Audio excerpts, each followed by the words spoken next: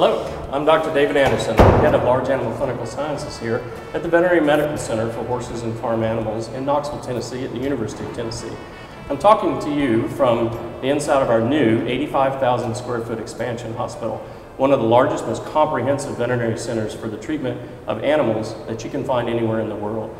I'm talking to you today from our Neonatal Intensive Care Unit for horses, and so our foal ICU. And I want to introduce you to Dr. Karen McCormick. Dr. McCormick is board certified in veterinary internal medicine. She's a specialist in the care of horses and especially in the care of the newborns. And she's going to talk to you a little bit about what our foal intensive care unit can do for you and the veterinarians in the state of Tennessee. Dr. McCormick. You.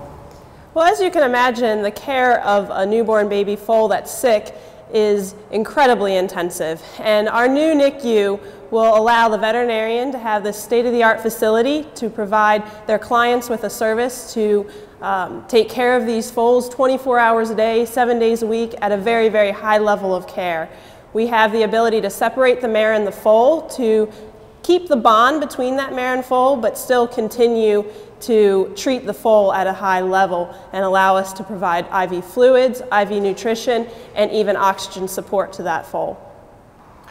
Thank you, Dr. McCormick. As you can see, this facility allows us to bring a tremendous resource to the state of Tennessee, to you and to your veterinarian. With faculty members like Dr. McCormick here, we can provide state-of-the-art expertise to help you and your veterinarian nurse your injured or sick newborn back to health.